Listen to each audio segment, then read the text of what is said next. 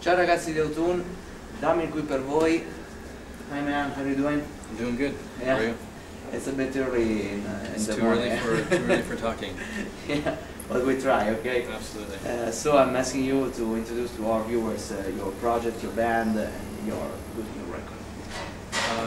We're called Dommin. I sing and play guitar and write songs for the band. We have an album coming out called Love Is Gone. It'll be out in February, and we'll be touring through Italy too with Lacuna Coil. So come out and see us. And what can you tell us about this record? What are the main influences that inspired you to write? How many influences in the music, specifically in the sound and so on? I usually call it dark rock music. Yeah.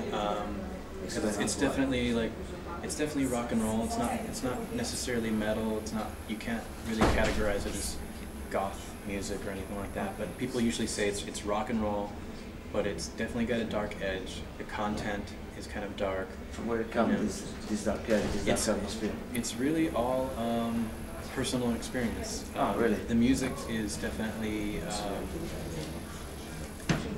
autobiographical. You know, it's all things that I've gone through. It's things that have happened to me, and so I'm taking those kind of tragic moments and turning them into something really powerful and positive. Yeah. So there's a translation between negative things and through positive ways to from life to positive things. Because people usually say like, oh, it's dark music, but it's not depressing. And usually, like, I think the best response to that is, yeah, like the content is dark. You know, it's about tough times. It's about like trying times. It's about bonds that have been broken. You know, but the very fact that the songs exist is kind of a testament to victory. It's a testament to strength.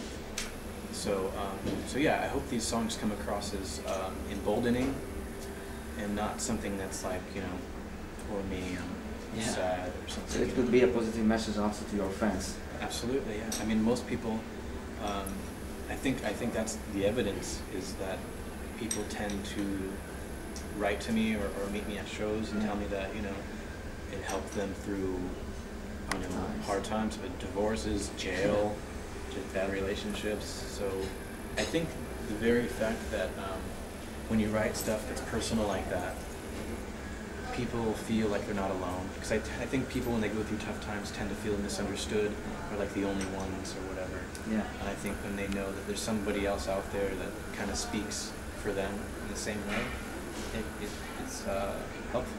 Yeah. Okay, do you already have a target for your music?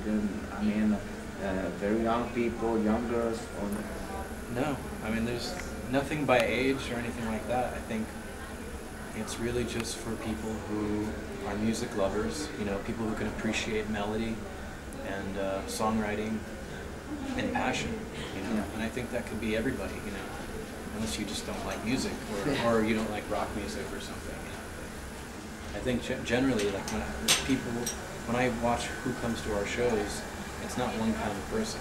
Yeah. You know, you have people. There's, you know, it's kind of funny because, like, you know, a lot of times bands that are in a similar genre as ours, you have the girls that come and they bring their boyfriends. You know? Yeah. And so, you know, I can't tell you how many times there's been these like big kind of like hardcore metal guys, and they'd be like, my girlfriend dragged me here, but actually I'm really glad I came because I like you guys a lot. Cool. And I think it's because there's still, with our music, like, it's about love and relationships and kind of stuff we all go through, but there's still, like, I think the appeal is there's still a bit of attitude. Yeah. You know? So you're just beginning your journey through music. Do you already have an objective, an artistic objective, what you would like to be to the music, to the music world, to the music fans? It's funny that even though we're just starting, like, we've been doing this for so long, like probably for a decade.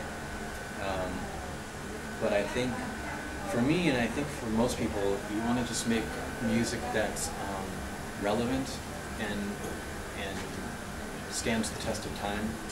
You know, I think sometimes we can hear music, I'm sure, like a lot of times in pop music, because pop is always very specific to current time, you know. And sometimes you can listen back on it and be like, oh, that sounds horrible, or whatever. And I think you kind of hope that you're writing songs that 20, 30 years from now, people will still look back on and find interesting and listenable and likable. And so I think... Is that an mission for you or not? Well, I think subconsciously maybe. I don't think about it all the time. For me, I'm always just trying to do what's right for the song. I'm trying to make sure that I'm putting my heart in it and passion behind it. Yeah. Like that's all I really think about.